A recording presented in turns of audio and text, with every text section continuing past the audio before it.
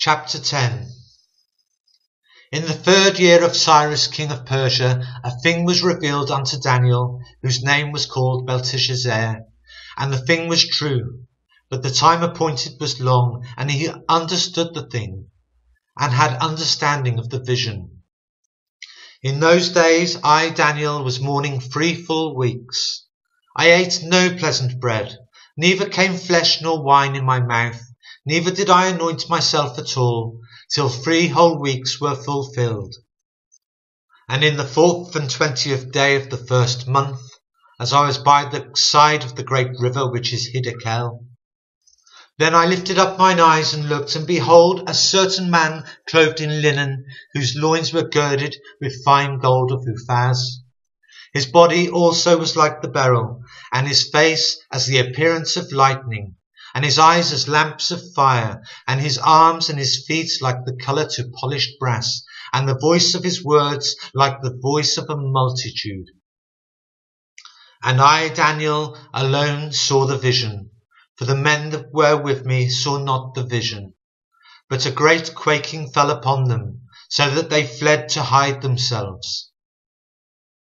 Therefore I was left alone, and saw this great vision, and there remained no strength in me, for my comeliness was turned in me into corruption, and I retained no strength.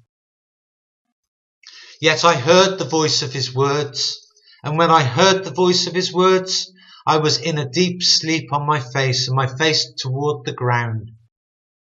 And behold, a hand touched me, which set me upon my knees and upon the palms of my hands. And he said unto me, O Daniel, the man greatly beloved, understand the words that I speak unto thee, and stand upright, for unto thee I am now sent. And when he had spoken this word unto me, I stood trembling. Then he said unto me, Fear not, Daniel, for from the first day that thou didst set thine heart to understand, and to chasten thyself before thy God, thy words were heard, and I am come for thy words. But the prince of the kingdom of Persia withstood me 21 days. But lo, Michael, one of the chief princes, came to help me, and I remained there with the kings of Persia. Now I am come to make thee understand what shall befall thy people in the latter days. For yet the vision is for many days.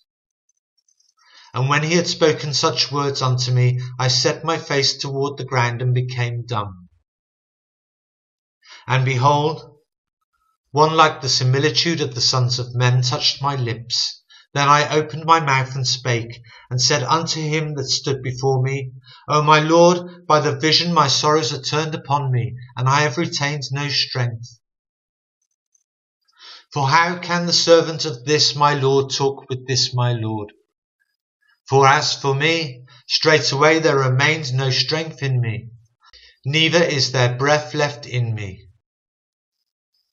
Then there came again and touched me one like the appearance of a man, and he strengthened me, and said, O man greatly beloved, fear not, peace be unto thee, be strong, yea, be strong. And when he had spoken unto me, I was strengthened, and said, Let my Lord speak, for thou hast strengthened me. Then said he, Knowest thou wherefore I come unto thee? And now will I return to fight with the prince of Persia. And when I am gone forth, lo, the prince of Grecia shall come. But I will show thee that which is noted in the scripture of truth.